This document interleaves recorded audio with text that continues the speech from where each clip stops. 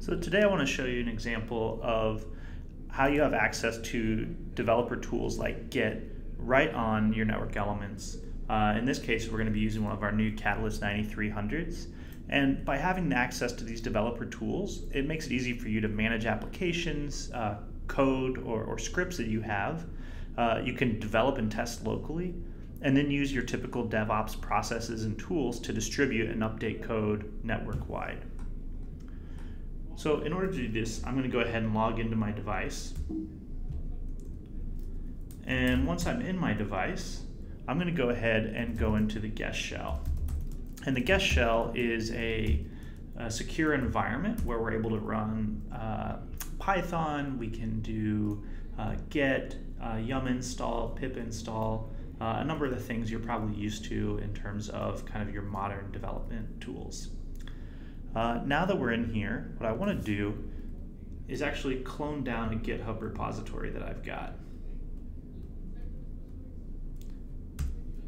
And in this case, it's a private GitHub repo, so I've got to enter in my credentials. And then it's going to begin downloading. Now, once this finishes downloading, we can go ahead and take a look at the various files and folders that are inside this GitHub repository. We can also take, and I'll show you a couple of examples of just normal Git commands that you might already be familiar with. So once we're in here, I'll do just a quick look so you can see we've got a README file and then a number of different folders for various demos that we've got. And what I want to show you is just a normal Git command, git log. If you're not familiar, what git log does is it actually shows you a log of all the different commits and changes that have been made to your GitHub repository. At the top we see the latest one done by Hank. We see one that I did a little bit earlier.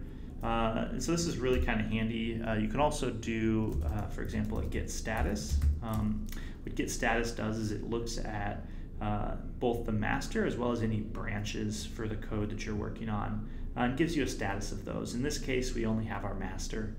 So it's pretty clean, not a whole lot to see there.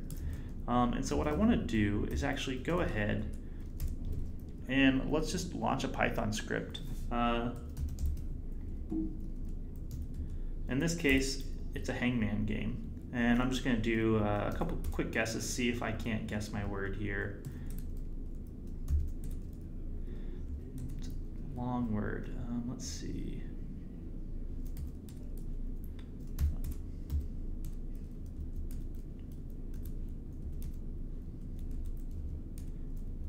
Looks like it was programmability. I got that one. So that's how we've actually been able to clone it down, but let's talk about actually making a change locally, so to this words.txt file, and then how we can push that up to GitHub and then pull it down to the device.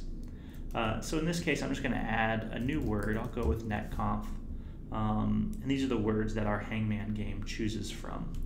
Well, now that I've saved that, I'm going to need to commit this change to our GitHub repository.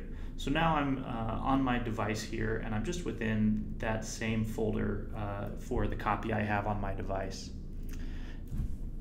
So what I want to do next is actually add the words.txt file. Oh, helps if I'm in the right directory. So let's try that again. All right, so I've added it, and now I need to commit it.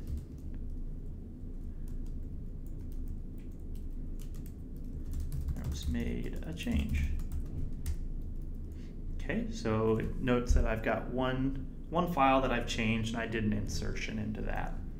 I didn't delete anything. And so now I'm going to push this up to the GitHub repository. So you can see it went ahead and it made those changes up on our GitHub repository.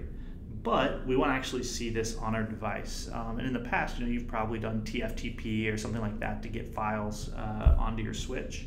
But what I'm actually going to do is pull this down in GitHub. And all you have to do is do a git pull, and it's going to check for any changes and pull down what's changed.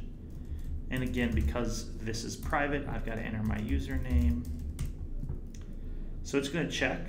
It noticed that there was one change. It was my words.txt file. So it pulled that change down and made the update for me. So that's just a great example of how now on iOS XE you have access to your standard developer tools like Git, so that you can develop and test locally, and then use your standard tools like Git to distribute and update your code network-wide. Thanks for watching.